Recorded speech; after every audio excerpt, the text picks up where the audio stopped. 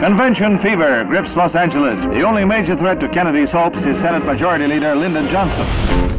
Delegates are meeting with Kennedy right now. Jack or Bob? Teddy. Christ, this place is infested. In a surprising upset, Senator John Kennedy has won the West. What?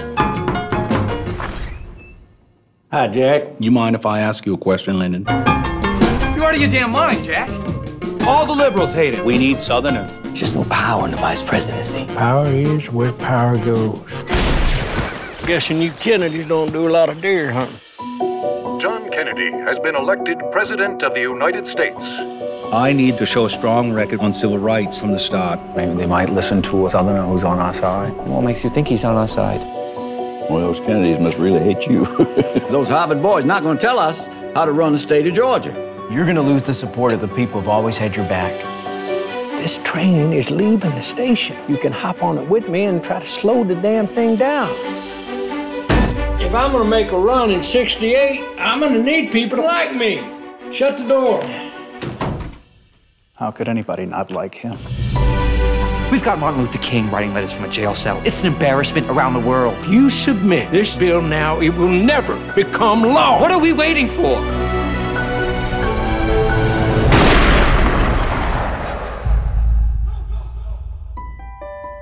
A new leader has emerged. America has a Southern president. You don't waste any time, do you, Lyndon? Excuse me? Rather not have it than have it this way. Kennedy is a man of great ideas. Now the country needs a man who can deliver. There will be no compromise. This is about making President Kennedy's vision a reality.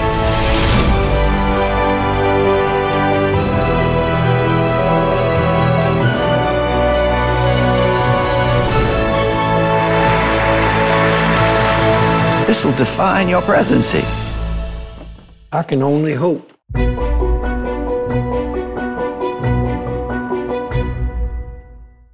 Hey, Vale here. Now, hundreds of movies come out every year, but very few are hits. Here are America's top 5 highest grossing movies, adjusted for inflation, according to Box Office Mojo. Okay, number 1, Gone with the Wind. Released in 1939, is one of the world's first genuine blockbusters, with a grand total of $1,786,074,500. Number 2, Star Wars from 1977, the George Lucas space opera that launched 1,000 action figures and almost as many sequels and prequels, still reigns supreme in the Star Wars universe, with a total take of $1,574,577,200. Number 3, The Sound of Music from 1965, The Hills Are Alive, with the sound of $1,258,951,900 in domestic ticket sales. Number 4, E.T. the Extraterrestrial, the biggest movies of 1982, is also the 4th biggest movies of all time, with a grand total of $1,253,992,300. Number 5, Titanic from 1997. James Cameron's award-winning film took in $1,197,594,300 during its theatrical run.